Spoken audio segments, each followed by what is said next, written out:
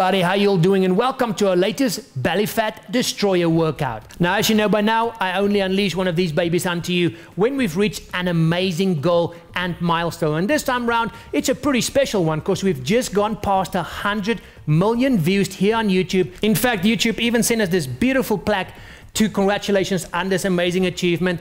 And in my view, it's an achievement for all of us because you guys spread the word. And from my side, I just want to say once again, thank you for your continuous support. Now, apart from giving you this amazing workout, I also wanted to give you guys something even more special because this is such an amazing achievement.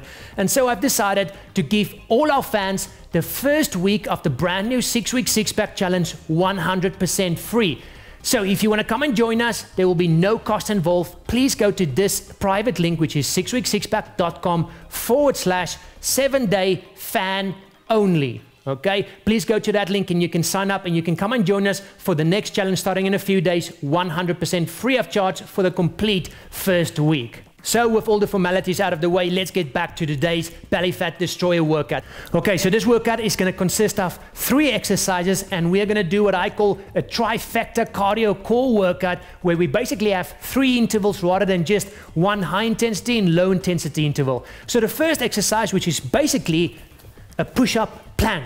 Okay, so you just stand here and let's get this right before we go any further. So your hands is just wider than shoulder width.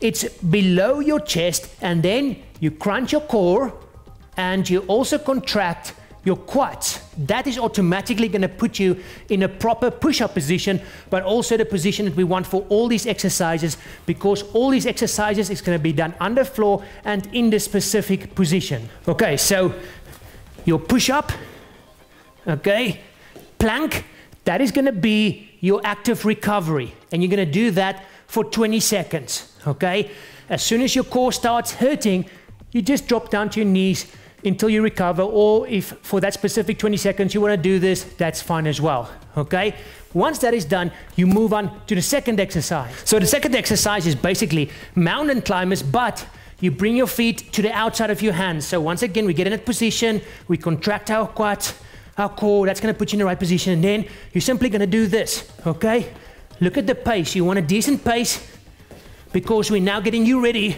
for the next exercise, which is going to be pretty hectic and pretty fast. It's pretty much going to be your cardio version and your high intensity version of this workout. So you've got your active recovery exercise, which is a normal push-up plank.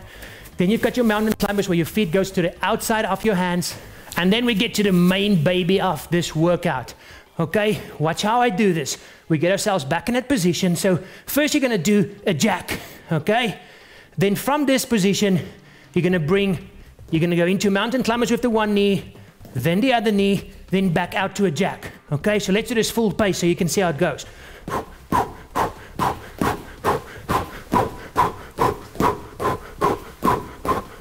And then as soon as you're done with that, for 20 seconds, you just find yourself back in this position again.